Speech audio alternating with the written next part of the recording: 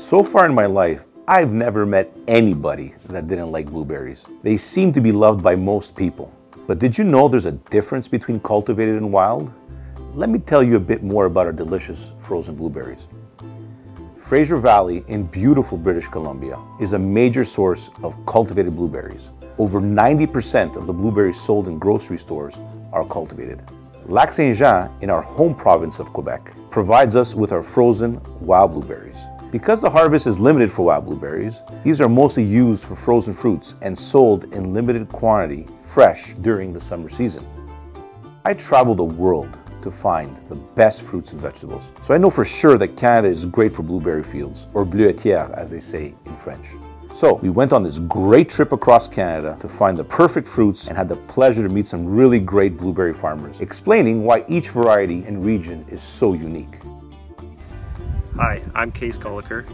We grow blueberries here in the Fraser Valley. We love growing blueberries because they're good for you, and we love the harvest. Every year it's something new, something different. The harvest is an interesting time for us, and we have a lot of fun doing it. Here in the Fraser Valley we grow a high bush cultivated blueberry. So these berries are quite a bit bigger than the wild berries. Wild blueberries, they get to be the size of a dime. They taste very sweet. Alors moi, je m'appelle Régent Grenier. Tous ces bleus-là que vous voyez là, à la grandeur des bleuetières au lac Saint-Jean, ce sont vraiment des bleuets très sucrés.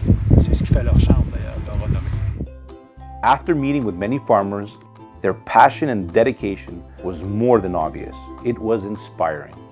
We couldn't pick which one was best. That is why we offer both varieties of frozen blueberries.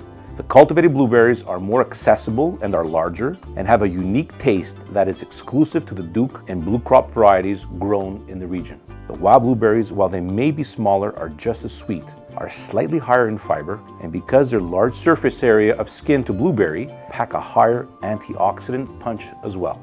I tend to prefer to eat the cultivated as a snack straight from the bag, and the wild in oatmeal or yogurt. You decide and enjoy.